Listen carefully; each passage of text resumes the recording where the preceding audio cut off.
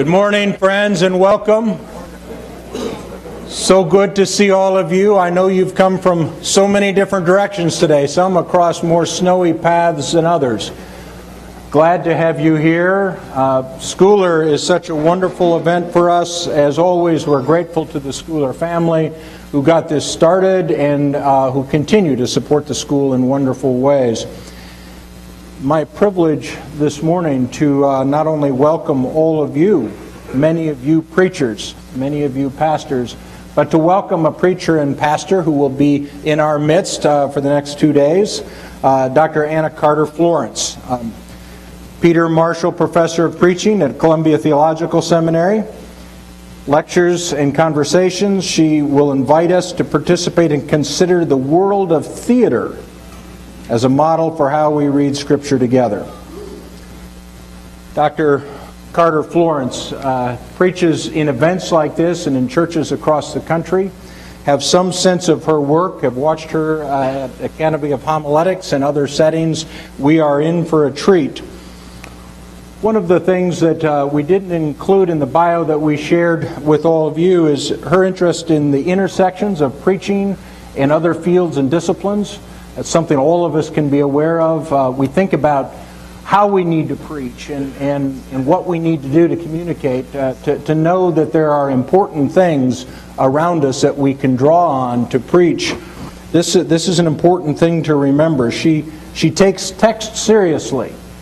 I think I read that you find authority in preaching to the extent you understand the text, and that's important for us to remember. The other thing that I found interesting in the short time we've been together this morning, Dr. Carter Florence has asked a number of questions. Well, when did this Schooler lecture series get started? What's going on at the school? And I've found that good preachers exegete not only the text but their context and where they are, and I'm appreciative of that. One of the other things I've heard about this preacher, this teacher, is her interest in looking at Scripture in terms of the verbs. Not so much the substance of things, but what's going on. What are people doing or not doing? So it's time for me to sit down and let you do. Welcome.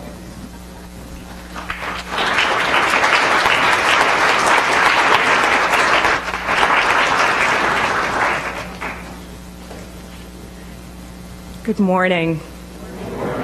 I'm so grateful to be here with all of you. I'm so grateful to the invitation. I'm grateful to the faculty here and the staff.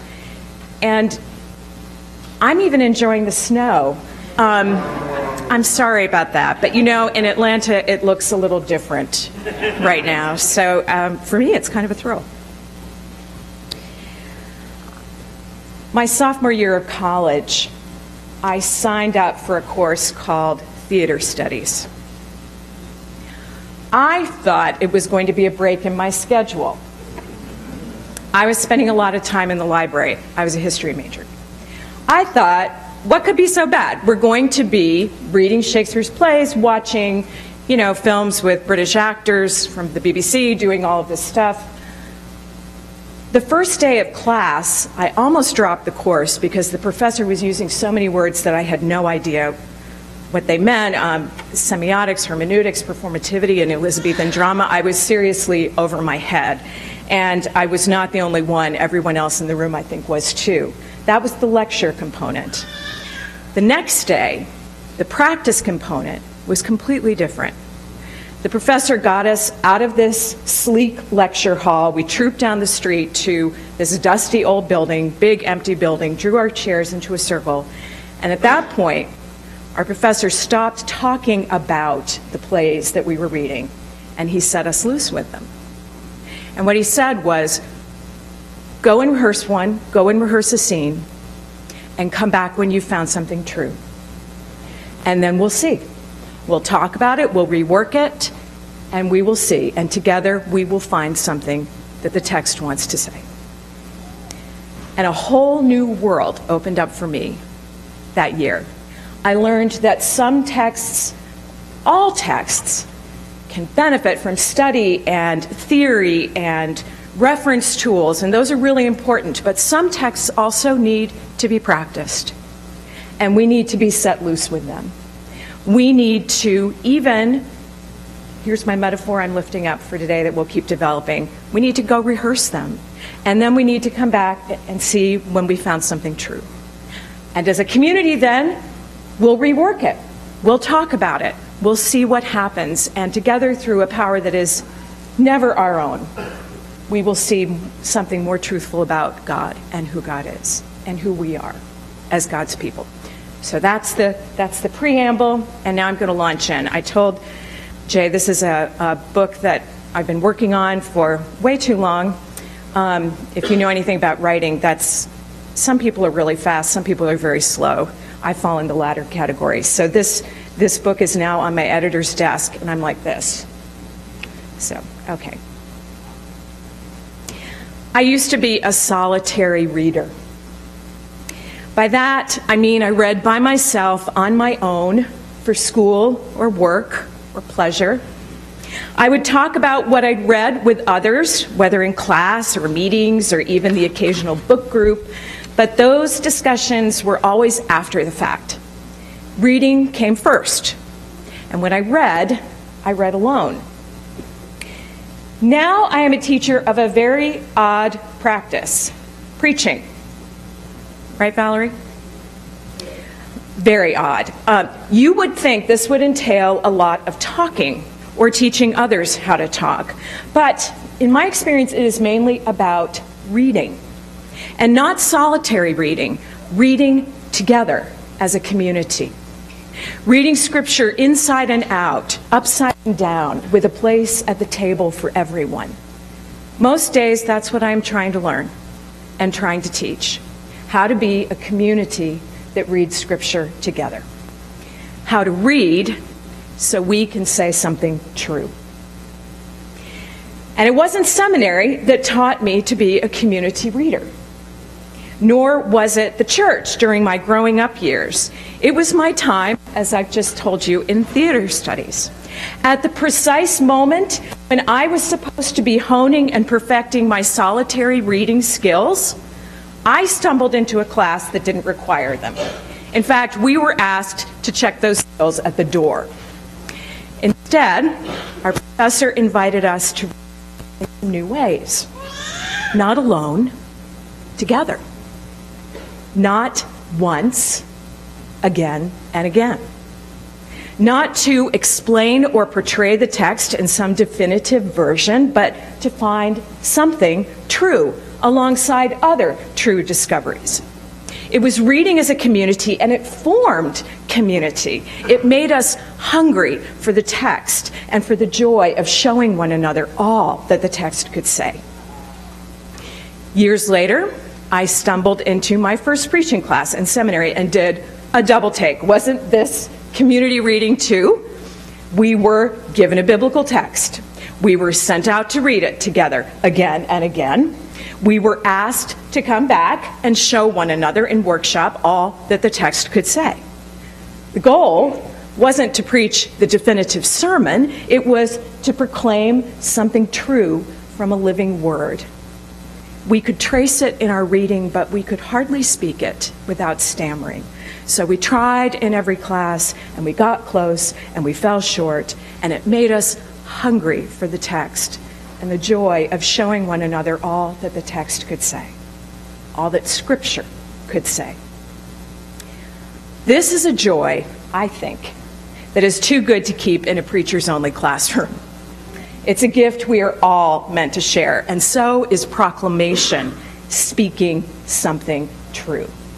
And I think new ways of reading can help us. So, if you are hungry to encounter Scripture and meet the living Word, you are in good company.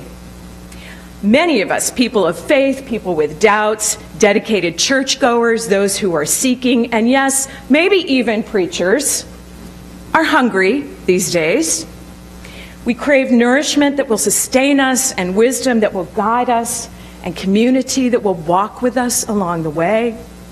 We yearn for justice for all God's people and a peace that passes all understanding. As the Greeks said to Philip, we want to see Jesus.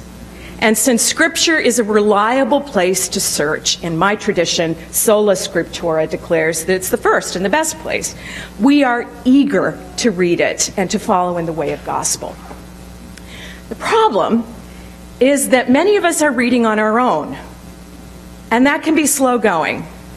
Slow enough to make you think you aren't getting anywhere, and it would be better to leave the reading to the professionals and the speaking to the preachers, which in a number of instances is exactly what has happened. It's not that we think preachers are the only ones qualified to read and speak about Scripture. In fact, our theology tells us just the opposite. The priesthood of all believers opens the task of proclamation to everyone. But solitary readers are at a greater risk of dropping out of that priesthood. And a lot of us are in the solitary habit these days, preachers included, and maybe preachers especially. That habit can lead to some unhealthy patterns. We may have all the elements that make for excellent readers, great book, motivation to tackle it, theological mandate to do so, and for preachers, a Sunday deadline, or whenever it is. But,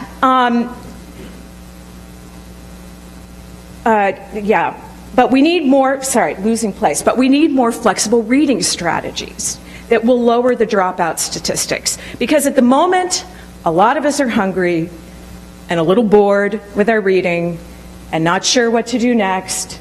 We might as well be teenagers at lunchtime who open a well-stocked refrigerator, survey the contents, turn to you accusingly, and announce there is nothing to eat. Of course, there's plenty to eat. What the teenagers are telling you is, one, what's ever in the fridge is in a whole food state and has to be cooked before it can be eaten. Two, they don't really know what to cook or how to cook it. And three, rather than learn, they would really like you to do it for them. Some parents take on that role and never give it up. But if you want your teenagers to ever leave home and fend for themselves, eventually you have to show them that the pound of hamburger and the green peppers staring at them from the third shelf really can become a lovely spaghetti sauce if you saute them with some onion and garlic and herbs and olive oil and tomatoes. Otherwise, you end up with a house full of entitlement-driven young adults who believe that your primary purpose in life is to wait on them.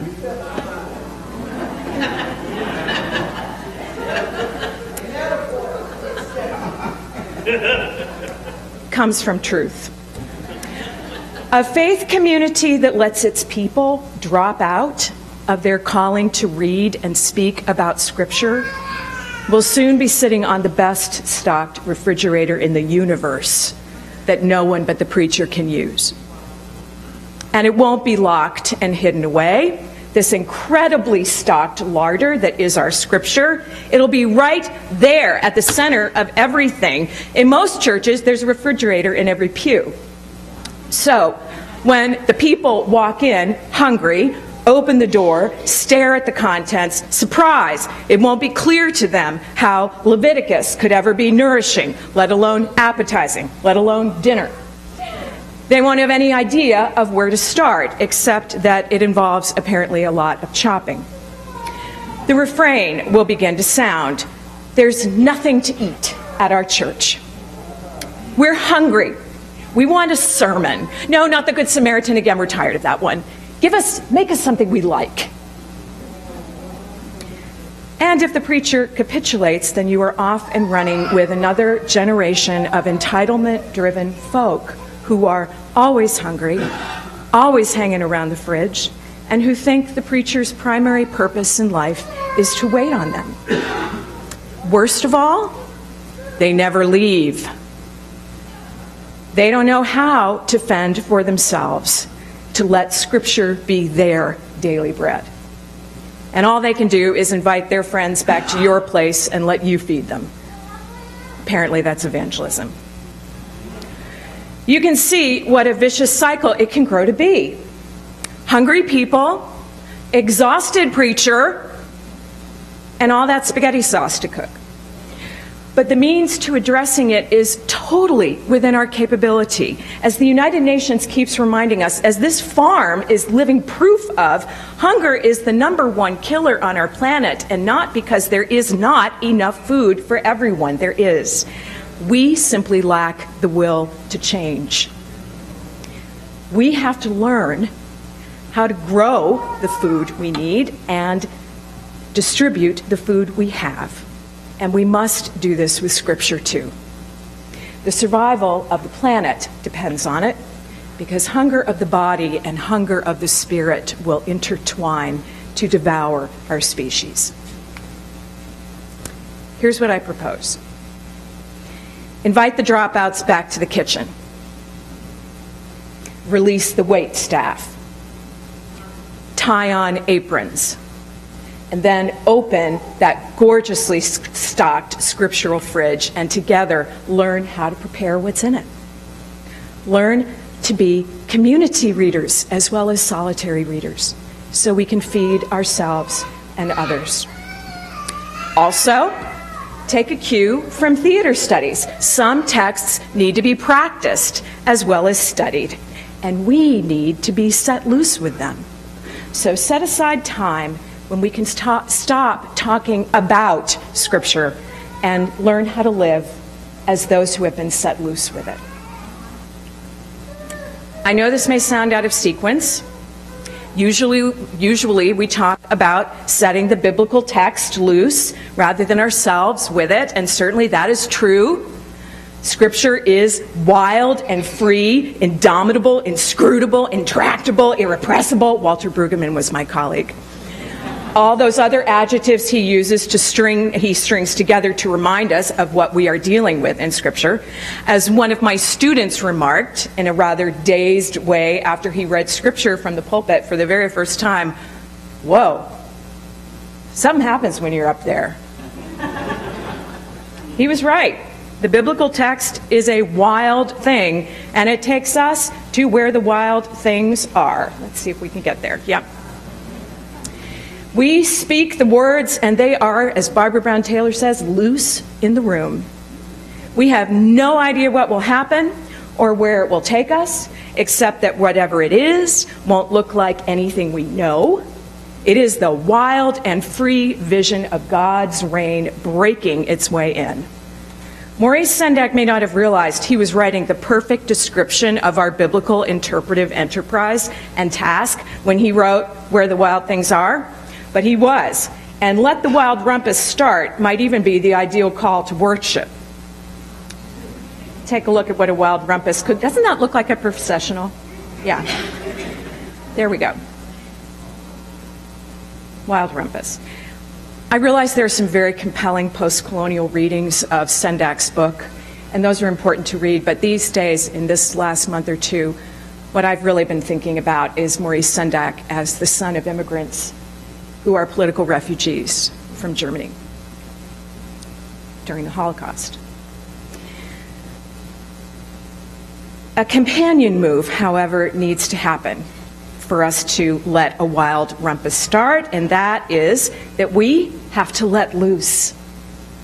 Put on our wolf suits like young Max, look how happy he is, and sail away to where the wild things are, which is really another way of saying we need a reading space, maybe even an island, where we can make mischief of one sort or another with the biblical text. Now, this could mean a departure from Bible study as we often know it. I once met a man in South Carolina who assured me, "Oh, I could never go to Bible study at my church. I don't know any of the answers."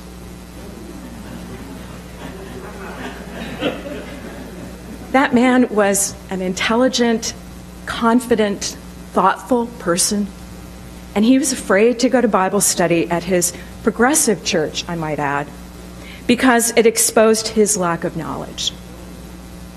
Let me also say his congregation had one of the best church educators in the business, and it wasn't that she wasn't doing her job. For this man, however, this Bible study at his church looked like a school that is teaching to a test, facts, figures, themes, doctrines, no church person left behind. He believed himself to be biblically illiterate. And for him, this was something shameful. His church offered no other way to gather around Scripture, so he has slipped through the cracks, and as a nifty side effect, is totally dependent on his preacher to explain the text to him every week, which I am sorry to say this preacher really likes doing and is not about to give up. Once the cycle of power and dependency starts, it is really hard to break. I wonder if it's time for another move entirely. Our Scripture encounters us in so many rich ways. It is a source book of wisdom. It is a storehouse of knowledge. It is also art. Poetry, proverb, novella, epistle, epic, memoir, farce, myth. Our Scripture is art in all its witnessing forms. And when you interact with art, you take a different approach. There is a time to talk about it, and then there is a time to be set free with it, to explore where it takes you and what it might show you. Here's what I've learned from my work with groups of Scripture readers, students, pastors, lay people. When we interact with Scripture as art, it frees something in us. Some need to explain it or solve it, or even, as the poet Billy Collins puts it, torture a confession out of it, which is the Preacher's Saturday Night Special. If you don't know this poem, I've just got to show it to you because it's an amazing poem by Billy Collins, former poet laureate. This is what he writes about his poetry students. I ask them to take a poem and hold it up to the light like a color slide, or press an ear against its hive. I say, drop a mouse into a poem, watch him probe his way out. Or walk inside the poem's room and feel the walls for a light switch. I want them to water ski across the surface of the poem, waving at the author's name on the shore. But all they want to do is tie the poem to a chair with rope and torture a confession out of it. They begin beating it with a hose to find out what it really means. When we interact with Scripture as art, we do much better at putting on our wolf suits and making mischief with the text, at least for a few moments. Because we are less self-conscious, less burdened in that moment about the outcome, we can switch gears for a while, set aside all the other ways that we read the biblical text, all the important, critical other ways, and be open to something new. Here is something else I've learned. When the people of God read Scripture together in a let loose, wild rumpus, in your wolf suit sort of way, with no other purpose than simply to speak and listen to the words that are written, the same thing happens every time. We discover the script in the Scripture. We see that our biblical text is a collection of scripts that God has given us to rehearse until something true emerges. And we become the repertory church. A repertory company is a small band of actors who perform together regularly. They get to know one another, they build trust, they grow over time, they move into different roles. Because they live in the same area, they put down roots. They grow older together. They're in and out of one another's lives. No one can afford to behave like an out-of-town star because this is ensemble work. Stars are constantly changing the subject to themselves. Ensemble players don't need to do that.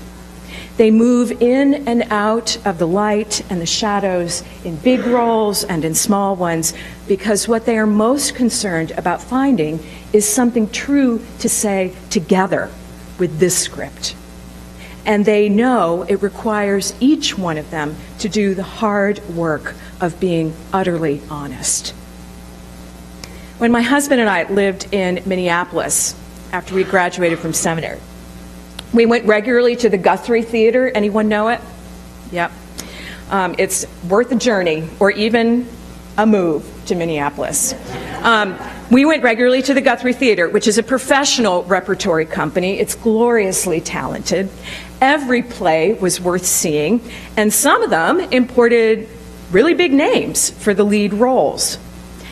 But the unexpected pleasure of living in Minneapolis for those years was observing how the same group of actors in the residential company grew over time. They appeared in each play in different roles. We had the fun of watching them pop up every few months as entirely new characters, so well camouflaged, you really had to pay attention to spot them. No one was ever typecast. An actor who played the king in one production might be the butler in the next, and each role provided a different challenge. The minor roles were often more absorbing to watch and, I suspect, to play. Through it all, we saw the amazing trust the actors had for one another. It allowed them to take on terribly difficult roles, often in tough performing circumstances, like presenting 3 of Shakespeare's history plays in a single day, one memorable Saturday. A repertory theater, for me, is a powerful witness of what it means to work together on a common vision over the long haul. I have to say, I learned this the hard way. When my college classmates and I got our first scene assignment, it was from Shakespeare's A Midsummer Night's Dream. We thought, we know what it means to work together. Actually, what each of us was secretly thinking was, I know how to do this. Get the plot down, figure out my character's motives, speak the words clearly, pronounce them correctly, and most important, show the professor I have talent with a dazzling new take on a classic role. And off we went in groups of 4 to do exactly that. And it didn't work. We were rehearsing together, but we were also trying to outdo one another. We had no idea what an ensemble was, no clue that it could be more than mowing one another down with our interpretive brilliance, and no awareness that our star-struck instincts would doom this sort of work from the start. Our academic training had formed us to be solitary readers in competition rather than a community of readers united in purpose. Only when our professor received what we'd brought to class and then patiently reworked it with us, very, very patiently, I might add, did we realize that what we were dealing with was something so much bigger than one person's talent or another person's cleverness. The truth wasn't about us. It came through us. It came through the words of the script that we spoke, but only if our goal was to live in it rather than occupy and conquer it. Only if we had a common vision over the long haul. In time, our class stopped looking like a room full of scrabbling, aspiring stars and began working together as a group. We became what our professor was gently guiding us toward, a little repertory company. And then something else happened. We stopped arguing about whose interpretation was the best in all the land. We got over the competitiveness that ran between us bone deep. In its place, we noticed some strange new growth, appreciation, respect, trust, restraint, a generosity of spirit which flowed into hospitality and even grace. We saw that the script is so deep that there is always another way to play it and another way to read it.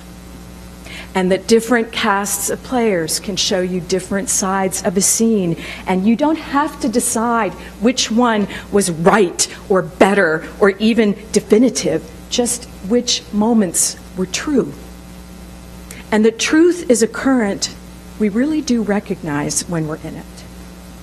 And that it doesn't matter what the source of that current is, whether it came from your performance or someone else's, the joy and the momentum you feel when you see it is the same. And that any scene can stay fresh over and over as long as you are aiming for truth rather than innovation. And that some scenes may not be ours to play right now, but will be later when life has its way with us. And that there is beauty in the waiting. And that although the script is a given and you can't change the words, you can always change the way you play it, which in turn can change everything. A repertory company engenders this kind of learning. It isn't a perfect body, nor can it ever be, as my little theater studies class so plainly illustrates. You only had to take one look at us to know it.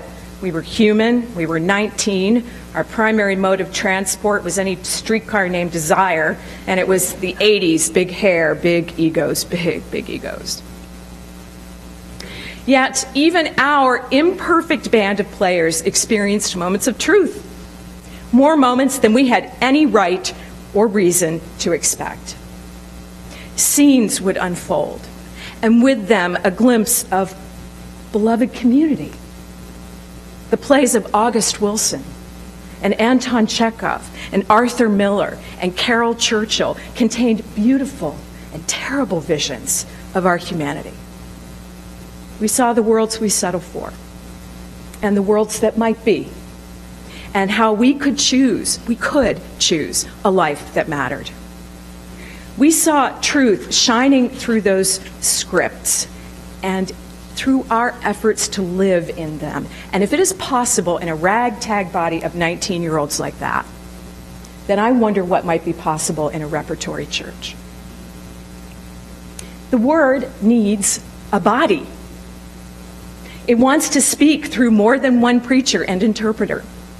It wants to speak through every member of the body, because that's the purpose of all our reading and interpreting, to speak of God, to bear witness, to tell what we've seen and what we believe about what God is doing right now to liberate creation and set captives free, to be fully awake and alive in the script.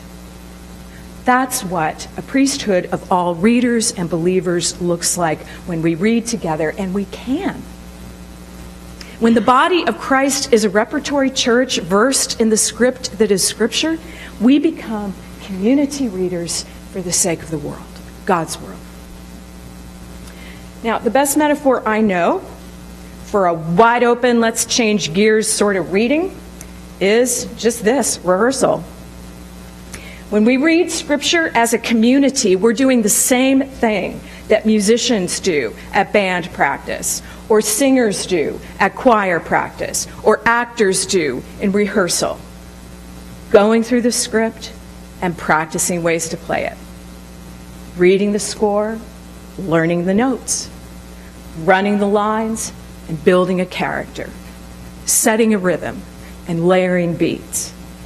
Rehearsal is a place to experiment, to try out as many possible interpretations of a text as we can think of, and then we can decide how we want to perform it.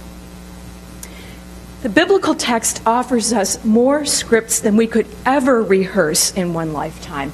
Every text comes with an invitation to read it and then play it. And the great thing about rehearsal is you don't need anything to do it. It's free, it's simple, it's easily adaptable to any context you can think of, and there are really only 4 moves. First one is to get together. Gather. You need a time and a place to read and interpret the script. Not alone. Not one person absorbed in his solitary reading. There's a time and place for that, and then there's not. Not one preacher in a coffee shop alone with her laptop. A community of readers, actual bodies, as many as will consent to gather, and you really can gather them. We can talk about that later. In a room. We're going to talk about more of this tomorrow. The first move is just to gather. The second is to give the body the scripture to read and let them loose with it.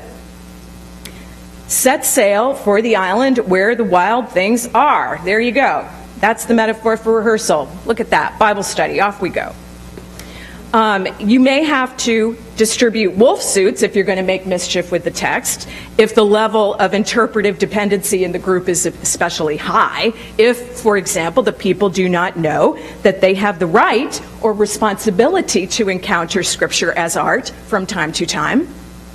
It helps if the body knows the purpose of the gathering is not to make a sermon. Good reasons exist for why we don't throw let's make a sermon parties.